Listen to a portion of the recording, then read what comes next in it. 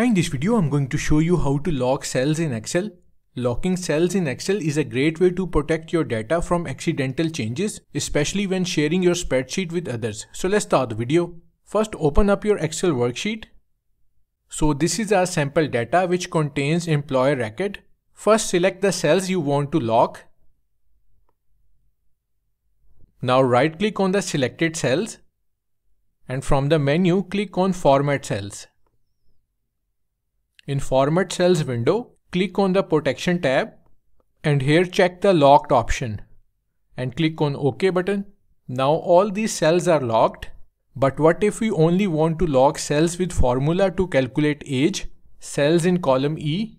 For that we have to unlock other cells where we might need to update data. So select the cells that you don't want to lock. Now right click on it. Again click on Format Cells.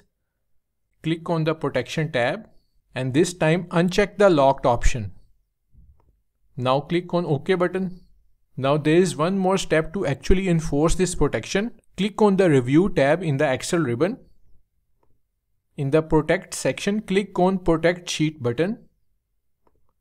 You can enter the password if you want, but we are keeping it blank. Locked and unlocked cells options are checked. Now click on OK button.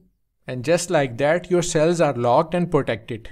If anyone tries to edit these cells, they will get a message saying the cells are protected. But if we try to edit the cells which are not protected, like this one,